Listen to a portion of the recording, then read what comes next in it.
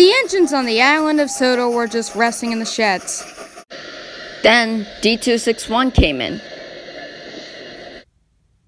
"Oh dear," said Thomas. "It's D261. "Who's that?" said Mike. "That was D261.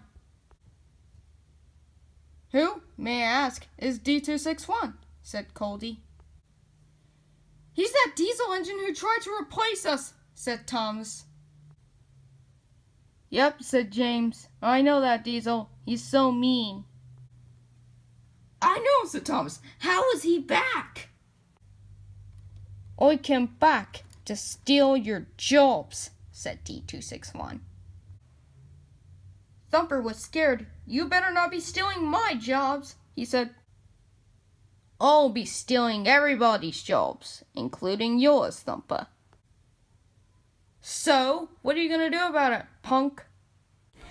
"This," said D261, and he backed up and crashed off the curve and crashed into Thumper.